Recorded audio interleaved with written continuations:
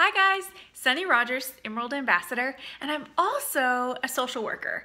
Thankfully, Plexus has given me the freedom to do only the parts of social work that I really love, and one of them is telling people about emotional intelligence.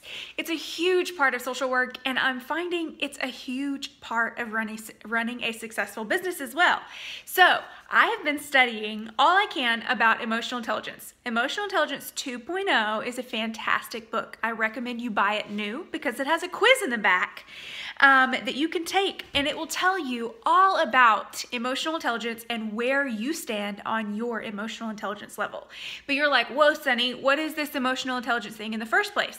I'm not sold yet. Well, emotional intelligence is something that we all have. We have our personalities, we have our intelligence, our personality and our IQ, and we also have EQ, our emotional intelligence. And it turns out it's incredibly important to business. Like, it's the #1 indicator of personal success.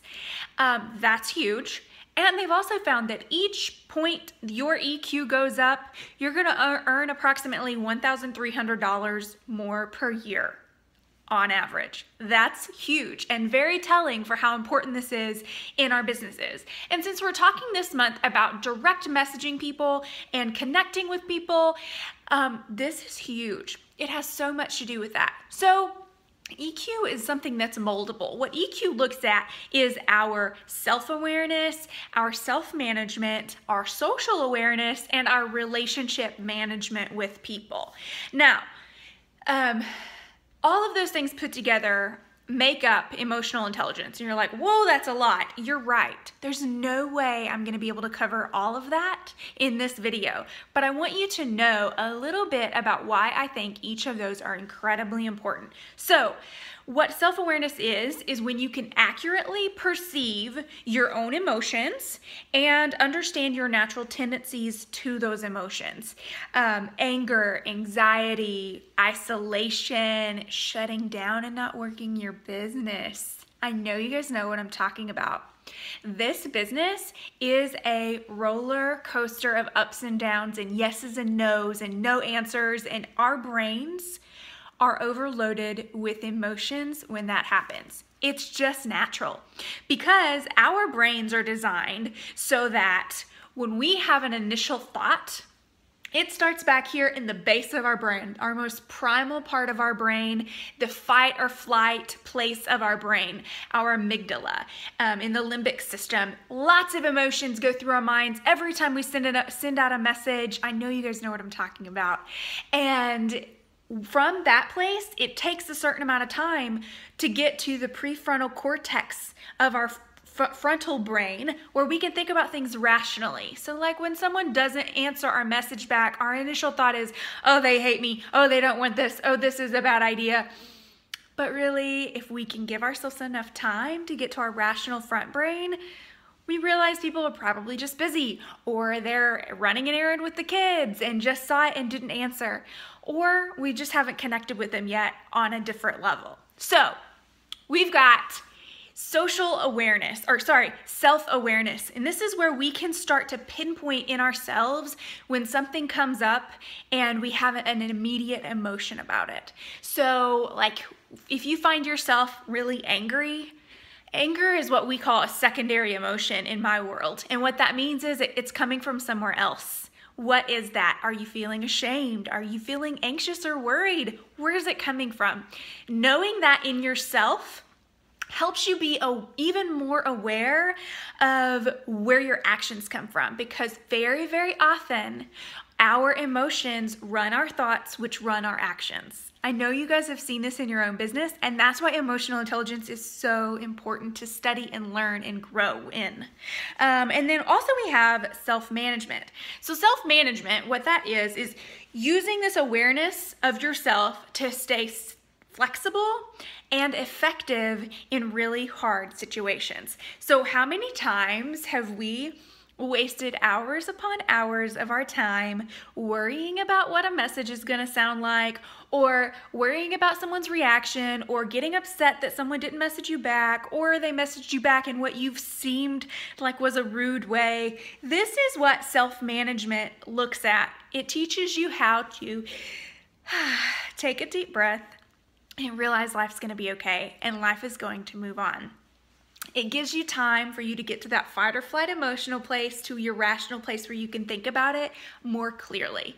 And then you have social awareness. And this is really important in network marketing, because if you see that person that you're about to walk up to and you can tell on their face that they want you to say nothing to them about Plexus. I know you guys, some of you know that look. And if some of you are like, no, I don't know what she's talking about, social awareness may be something you need to work on personally. And the good thing about this book is it gives you skills that you can individually look at and work on to improve your social awareness. So sometimes that means knowing how to correctly read a message or what someone's trying to tell you, even though they may not be saying exactly what they're trying to say. If that makes sense. Relationships are tricky. Emotions are tricky. People are tricky, especially when we're trying to help them see why we care about them and why we're sending them this message in the first place. Okay, so moving on. Social awareness is picking up on others' emotions, knowing what's kind of going on in their head, even though they don't necessarily say it. So one of the examples that I like is when you just have a waiter or a waitress who walks up to your table and they just like click with you. They get that you've had a good day, or they get that you've had a bad day, and they kind of walk up to a table and know if you're the people who want someone to interact with them and get a new best friend, or if you're the people who are like, just serve me my food, you know, like I don't need a new best friend, or I don't need you to be overly, I don't know, nice to me.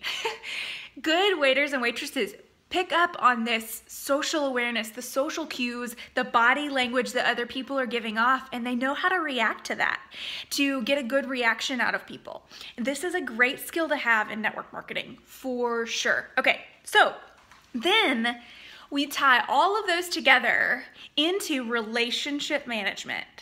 This is the biggest part of it. And this is why emotional intelligence is important, because we sometimes go straight to the relationship management, but we forget to look at all the other parts. So we've got to look at social awareness. We've got to look at self-awareness and self-management in order to have good, long relationships where people understand you and get you. So relationship management, or all three of those put together. So it's the ability to use those skills to manage interactions successfully, to have clear communication, and to be effective at change and conflict. And friends, this is not just useful when you're reaching out to people. This is useful for you in working with your teams. We will have conflict, we will have change, and we will need flexibility in order to maintain those positive relationships, for sure. Okay, so some of my very favorite skills that I found out of Emotional Intelligence 2.0, I'm gonna share with you in each of these categories. So hopefully you kind of get the idea about what each of these mean now. So, number one, in your self-awareness, I need you to know what your values are. I need you to know why you're reaching out to people. And I need you to do that from your heart. When you're reaching out to people, they need to be able to tell what your values are and why you want them to be a part of your team, for their health, for their finances, whatever it is. You need to know your values so that you can correctly portray those to other people. Okay, on that same token, you cannot be fooled by a bad mood. Hear me. This is a roller coaster of a journey. And when you're practicing messaging people, if this is your first time to really reach out to people, or if you've been doing this for years, you know that this is a roller coaster of a business. And you know you're going to have bad days, that you're going to feel like none of it's working. No one wants to hear what you have to say. Everyone's taken. You're going to hear all of those things, and you're going to have those moods and those days. Don't be fooled by them. Those moods will pass, and a part of self-awareness is knowing that you have them and knowing that you're letting those moods affect your whole day. And before you realize it, you've passed a whole week and you haven't reached out to anyone because of one bad mood day. That's a shame. Some of you guys may know Beth Moore. She does a lot of Bible studies, and I was in one of her Bible studies once, and she said, this is for the ladies of this that's listening to this right now. I realize there are lots of men out here listening also, but ladies, she said, you can take that thought and it can ride out on the hormonal horse that it rode in on. We have to be honest with ourselves. Hormones have a lot to do with bad moods. Do not let that bad mood color your entire day to where you've missed out on opportunities and sharing one of the best opportunities that I know of. Plexus. Okay, number 2. We have to learn to manage ourselves and those emotions that I was just talking about. Knowing about them is one thing, knowing how to manage them is a completely other thing. So you have to learn to breathe right. And what I mean by that is when you breathe, your chest should not rise more than your stomach. Deep breaths from our gut help us train our brains to go from the emotion side of things to the rational side of things much quicker, straight from the amygdala to the prefrontal cortex. And the quicker we can do that, the better our reactions are going to be to people that we're talking to about plexus. Okay, so you've got breathing right. You've got to talk to yourself right. You've got to work on self-talk and visualizing your success. Our brains do not know the difference between imagining something happening well and it actually happening well. So they did MRI brain scans on people, and they had them imagine that they were looking at a sunset, and then they had some people looking at an actual beautiful sunset, and in the MRI, your brains do not know the difference. It's so important for you to visualize your success and to manage yourself. We're not as smart as we think we are. We can control our brains. Okay, so that is our self-management side of things. And again, these are just a few things. I'm trying to go so fast. And then also we've got social awareness. Like I said, this is about being able to read a room, to be able to read people and know what they're thinking, and to know when is a good time to share it and when it's not. So social awareness, this is where you have to learn to step into their shoes. And when you're messaging people, you have to realize that people want to know 3 things when you're messaging them. They want to know first, do you care for me? Second, can you help me? And 3, can I trust you? And when we're reaching out to people, if you're answering all those questions well, that's when we're moving into the 4th, the relationship management side of things, where we're putting all of those 3 tasks together. And if we're answering those questions well for them, we're in a good state of relationship management. So we're tapping into all of those things all together. It's a big part of relationship management is acknowledging all of those pieces and all of those feelings and where those people are coming from. We have to realize not everyone's ready for plexus right now, but maintaining a good relationship with them is key. Burning bridges because they're not ready right now is not what we want to do. We want to stay in good relationship with people so that they know that we're trustworthy, they know that we care about them, and they eventually know that we have something that can help them or could potentially help them. So we want to have an open door policy. We want people to realize that they're okay to be skeptical.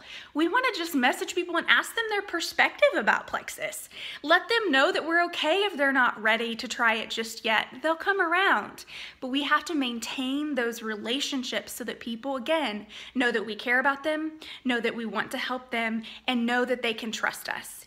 And something that I think is really important for us to pay attention to is, for instance, when someone says no, and they never hear from us again, that is not us telling them that they can trust us, and it's not us telling them that we care about them, and they need to know those things. So you need to maybe check yourself sometimes and make sure you're messaging people with your values and with a pure intent to do something good for them. So people need to hear that you're not always interested in talking about plexus. Sometimes we just need to build a relationship with them. People want to buy plexus and buy into this idea from people they love and trust. And we can share that with them.